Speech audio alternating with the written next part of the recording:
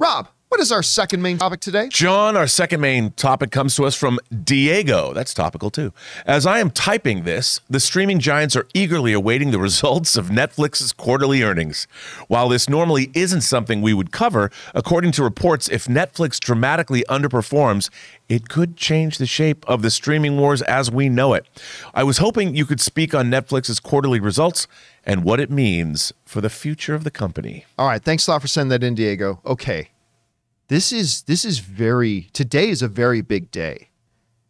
Netflix is doing their quarterly earnings call, and it'll happen at end of business today. So what time do we say that was? Like 4:30 Eastern Standard Time? Yeah, so like 1:30? Between 4 and 4:15. After the markets close. Yeah, so after the markets close, which is probably a good thing. Now, we know what happened last time. Netflix, for the first time in their history, had to report a loss of subscribers. A net loss. I mean, they're always gaining and losing subscribers, of course, but overall, a net loss. And that immediately had a profound impact on their stock price, which made Netflix, in a blink of an eye, lose billions of dollars. Today, they're expecting to announce, and I think, what was it? I think it was like 30,000 subscribers they lost. That's a drop in the bucket to the overall number of subscribers they have. Today, the expectation is that they're going to announce a loss, an additional loss of 1 to 2 million subscribers. You got to keep in mind that it was not long ago that Netflix stock price was hovering around $700 a share. As of this morning, I don't know what it is at this. Jonathan, maybe you can look this up for me. It just hit 200, but I think it'll cap. It just hit 200. So it's going to, so it got to 190 last night. It's at 200 right now, which is like, it dropped by like over 60%, the stock. But if the announcement does come out and is between 1 and 2 million, it could be catastrophic. This comes to us from the folks over at The Wrap who write the following. Hollywood is bracing for impact. Netflix financial results on Tuesday could become a defining moment for the entertainment industry's multi-billion-dollar streaming's arms race. The streaming giant reported its first quarterly subscriber loss in more than a decade in April and warned that there are about 2 million more global customers to go. The reaction was swift, with Netflix stock catering 70% this year to wipe out billions of dollars in market value, and unleashing a wave of fear that studios might need to reconsider prioritizing streaming over legacy businesses like television and theaters. This could be the kind of end-of-days biblical prophecy, eschatological moments if you're Bob Chapek, Bob Baskish, or David Zaslav, one analyst who covers the major studios, told The Wrap. There is not one meeting or lunch happening in Hollywood over the next few days that isn't a wall of worry. Listen, when I said off the top of this that today could be, possibly apocalyptic, I wasn't exaggerating, because we saw what just happened when they announced just 30,000 loss of subscribers, 70% decline in stock price, billions of dollars of value wiped out. And it all comes from a place that you and I have been proposing for years. Streaming cannot be the be-all and end-all. It is just a model that does not work as your primary content device. We've been saying it for years. It just doesn't. And eventually, we've said for years, it's going to hit the wall. Ladies and gentlemen, meet the wall. The wall is here. The wall is here. And we're not talking about the Night's Watch. The wall is here. Or Pink Floyd. Or Pink Floyd. The wall is indeed here. Now, this is where it really becomes a problem. Let's jump over to the Campea classroom for a second here. Because, you know, Rob and I were talking about this yesterday a little bit about here's where it really becomes a problem. Because you might ask yourself, okay, Netflix loses 30,000 subscribers. Why does that crash, you know, the stock price? So, like, why should that affect the stock price or anything like that? Because here's the problem. If you're a shareholder, right, what you want, right, you buy shares not just to have them, because then you might as well just put your money in a savings account in your bank. You want your value Valky, you want your value to go up, right?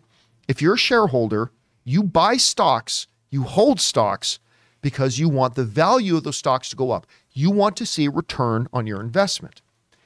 With streaming, with streaming, stock equals subs, subscribers, and a growing business is what equals stock value going up. Maintaining is good, but nobody buys stocks and nobody buys shares in Netflix at, say, $190 to go, boy, I hope in 2 years my stock is still worth $190. Right. That's not why anybody does it. In business, the stop of growth, that's terrible English. The stop of growth, as in biology, equals death. When Netflix hits a wall and says, we are no longer gaining subscribers, we are now losing subscribers, and we're spending more money in content development than we ever have. Oh, and our most popular content isn't actually our content. It's content that belongs to other studios, and they're taking those licenses back now. That equals you, if you're a shareholder, that you no longer value your stock and you want to sell your stock. As more people sell their stock, the value of the stock drops. Hence, we saw what happened when they announced that 30,000 people, a net 30,000 people left Netflix. What happens if they announce that 1 million people leave Netflix, or 2 million, or God forbid, more? Because Netflix warned 3 months ago that the next earnings call could have up to 2 million lost subscribers. If they come out, so the market's already a little bit prepared for that, but if they come out and say it's like 2.5 million lost subscribers, I fear it's going to be apocalyptic for them. I think we could see stock. Jonathan, you know the stock market way better than me. Am I crazy to say if they come out and announce like 2.5 million, that we could see this $200 stock drop to double digits, drop to like $85? Yeah. So I think that some loss is already priced in. And I mean, the gain that you're seeing right now is like a 5% gain on the stock. Excuse me. I think that's just some optimism leading into after hours. If they underperform more than what's been priced in, it's going to be exaggerated. So the sell-off in after hours and then tomorrow would be pretty great. You guys don't know that Jonathan Voico is our resident stock expert. Yes. He teaches me all. Okay, so it looks bleak and it looks bad. But I'm here to tell you, as we go back over to the Campea classroom, that there is hope. Jonathan, let's bring that back up again. I'm here to tell you that if you're Netflix, there is hope. There is. That's the good news. There are two things that you have to be hopeful of if you're Netflix, right? A new tier. They are introducing a new cheaper level tier. I think they're saying it's a $10 a month tier. Is it IR? Yeah, it's IR, sorry. Yeah. A new tier. It's not TI. Sorry, I'm trying to type and talk at the same time. Yeah, there you go. They're introducing a new tier, a cheaper level tier that will attract or entice people who have left to come back with a cheaper level tier that will be ad supported. Another thing is ads are coming. If you are on one of the cheaper level tiers and you're a stockholder, they just announced the other day their partnership with Microsoft for putting ads on Netflix, right? This means, hey, the company I'm a shareholder of has a new revenue stream, new financial growth, possibly. So, I mean, that's the hope, right? New financial growth. Yay. So that's coming. That should give you hope. 3, what's the words? Coming down hard on sharing. So basically password sharing. We've talked about this over the past couple of months, that Netflix is about to roll out new security measures to really crack down on illegal password sharing, which means you're going to see some people go, well, then I'm never going to use Netflix. But you are also going to see some people, damn it, now I don't have my free Netflix. All right, I'll subscribe to one of those things. That could equal a net gain in new subscribers. So it looks bad. Today could be a complete apocalypse. But there is some reason to hope and to be optimistic if you are a Netflix shareholder in over the next year or so, because there are these things coming that could improve Netflix's situation. Anyway, Rob, let's go over to you on this. You've read the articles. You know what today represents. Tomorrow, I'm sure we're going to be talking about this because, hey, let me be balanced here. I said if it's over 2 million subscribers dropped, it's going to be really, really bad. Hey, they told people it's going to be 2 million loss. What if it's only 500,000 loss? I mean, that's still really bad, but it's way better than they were warning people. So maybe then it won't be as bad. Hey guys, we want to take a second and thank the sponsor of this video, BetterHelp. You know, in the age of social media, you might think that everybody's life except yours is perfect because everybody always posts the best memories, the most glamorous shots. But you and I both know that's not how life is. We get pitched some serious curveballs, and sometimes it seems like a lot of them. And you know, we always encourage each other to get out there and to get into better physical health, going to the gym and eating right. But it's about time we started paying more attention to our mental health as well. And that's where our friends at BetterHelp come in. Because see, BetterHelp is not a crisis line. It's not self-help. It is professional therapy done securely online, available to people worldwide. You can log onto your account anytime and send private messages to your therapist, or you can schedule weekly or phone-only sessions if you're one of those people that's not really comfortable being on camera. And getting therapy every week is as easy as just a few clicks on your laptop or phone. It is time to invest in your own mental health, and BetterHelp is a great way to invest in yourself. And right now, they have a special offer for all of the John Campea Show listeners to get 10% off your first month at betterhelp.com/Campea. That's 10% off your first month of online therapy at betterhelp.com/Campea. Anyway, you see all this. What's your takeaway? Well, first of all, I like Netflix. Oh, I love Netflix. I like Netflix a lot. And I think one of the great things about Netflix is their international programming, which I don't think they get enough credit for. Squid Game was a result of that. There's so much great worldwide programming. The movie RRR, which you should check into because it's really amazing. That's more people are going to get exposed to worldwide content. Nobody has better worldwide content than Netflix. By a mile. By a mile. Their documentary content's excellent. And they're expanding into more houses in India. The problem is there's a finite amount of households around that they can access, but as they move into different countries and different territories, so there's going to be growth there, and they're a great streaming service. They don't deserve to fail. You know, another thing I think Netflix should do, I still don't understand how they could spend $200 million on a Red Notice and $220 million on The Gray Man and expect that almost $500 million to translate into some kind of subscribers that make it worthwhile. I can't imagine what they need to do. And by the way, nobody pays attention. If Netflix is going to release a movie in the theaters, a $200 million movie, nobody takes it seriously. They don't have the ad campaign. I mean, I don't understand why Netflix doesn't create a new distribution model, a theatrical distribution model. Don't call it Netflix. Come up with a new name so people don't think, oh, it's just a Netflix movie.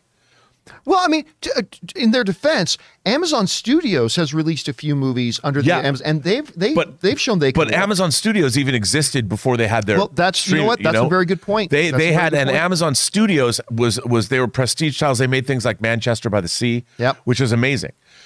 I think if a movie like The Gray Man had a theatrical marketing campaign 6 months out, there are trailers in the theaters. You've got Chris Evans and Ryan Gosling in a movie and Ana de Armas. I mean, three of the biggest movie stars in the world right now. You put those trailers in theaters for 6 months, you could do a $100 million opening weekend. And then everyone knows that these particular movies are the only way to see them. They're not coming out on home video. They're not coming out, no physical media. They're not going to HBO. They're only going to Netflix. They're going to get, Rob, that sounds a lot like Disney Plus's strategy. Wow. Right. And they're not doing pretty bad. Yep, they're doing all right. And I'm thinking, why isn't that their strategy? Because they're at least make their money back on that $200 million spend. Well, and more importantly, because you've pointed this out before, right? You put The Gray Man in theaters first. You give it a marketing campaign. You make back $100, $200, $300, $400 million. Especially worldwide. You get that movie into China? And then you put it on Netflix, and even more people are going to be interested in watching on Netflix than if you skip the theatrical. And I'll tell you something, because a $200 million movie, when you put that on Netflix, it's no different than an episode or 2 hours of a reality show that they put on Netflix. Yeah. It's all the same. Nobody's thinking to themselves, well, I got to watch this because it costs $200 million. they would watch it if they knew it was opening in the theaters and there was word of mouth and there was advertising and they knew it was there. So it had value. The problem with Netflix movies like Red Notice is there's no value to them. They cost $200 million, but it's the same 2-hour block of time you're going to watch anything. And that's why it's not working. You read that article. You found that article. We covered it on this show. Netflix original programming is not generating subscribers because nobody knows it's coming. Nobody knows it's there. Even if you have The Rock and Ryan Gosling and Ryan Reynolds and you have Gal Gadot in a movie, that should be in theaters. People should be waiting for it. My mom would be like, "Oh, there's that movie with that big guy, The Rock. Is it on Netflix now?" I mean, my mom doesn't know, but if you have trailers and she takes her grandkids to it, they see a trailer for that movie. I majored in art history in school. It's about an art heist. Someday we have to actually have your mom on the show. She doesn't sound like that. She's actually good on camera. But it's like, you know what I mean? Like they don't create any value to their really expensive programming, and they're expecting it to generate subscribers. Why?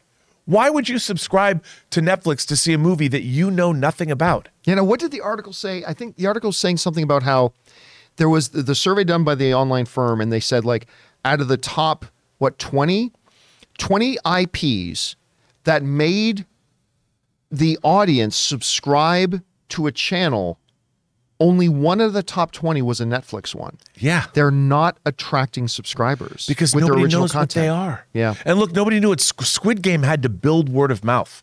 Now, yeah, it got there, but nobody was anticipating it.